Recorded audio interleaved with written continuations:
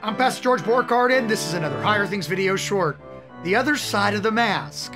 That's the subject of today's Higher Things video short. Like, subscribe, ring the bell, get the app, donate. If you love our videos, if you love what we're doing, passing the faith to the next generation, like our videos, subscribe to our YouTube channel, get the app. Well, I think the next thing's ring the bell for notifications. Get the app, iTunes, Android, it's everywhere. And it'll give you all that content in the palm of your hand. Donate. Your tax-deductible gift keeps Higher Things, a youth organization all about passing the faith to the next generation, keeps us a-rolling. And we need your gift in these dark times. So in the description is last week's video on loving your neighbor by wearing your mask. This week's video is the other side of the mask. The person who doesn't want to wear the mask, refuses to, or has health reasons, and how to react to them, and what if you're that guy? So we're not going to debate the science of the mask, nor are we going to debate whether or not there's an ability for the governor or the mayor to tell you to wear the mask. We're going to talk about this in the terms of love. So last week, love your neighbor. If your neighbor's weak and they want you to wear a mask, put it on.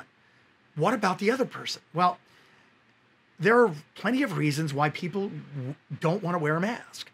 Some pertains to their conscience. Some pertains to their health. Some pertains to, they have political reasons for it.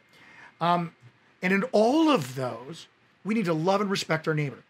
And so the same love that would have me put on a mask for your sake would have me love you if you refuse to wear a mask. It would have me care for you if you would refuse to wear a mask. It's my son trying to get me. So it's a matter of love on all sides. So don't tell them that they're murdering people. Don't get into the discussion. Don't judge it at all. Love them. Love them. We're all needing to get through this together. And for those who say, put on a mask conveys a false sense of comfort to the other person. Look, the same freedom that you have to not wear your mask, they have to want you to wear a mask. We're in this together. Try to love them. Try to do this. I'm not going to go at this from and you're welcome to have the argument in the comments, but I'm not going to go at this from a science or political point of view. This is a love thing. We're going to law gospel this. In the freedom of the gospel, you have the freedom not to wear the mask, and in the freedom of the gospel, except if you're required by the government, but I'm not going to get into that discussion with you.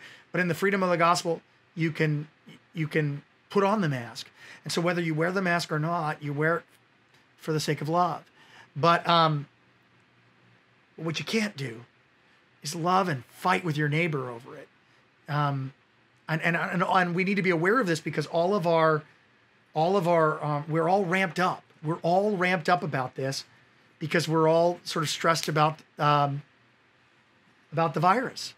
And so what we need to do is love our neighbor. Love our neighbor who's weak, put on a mask.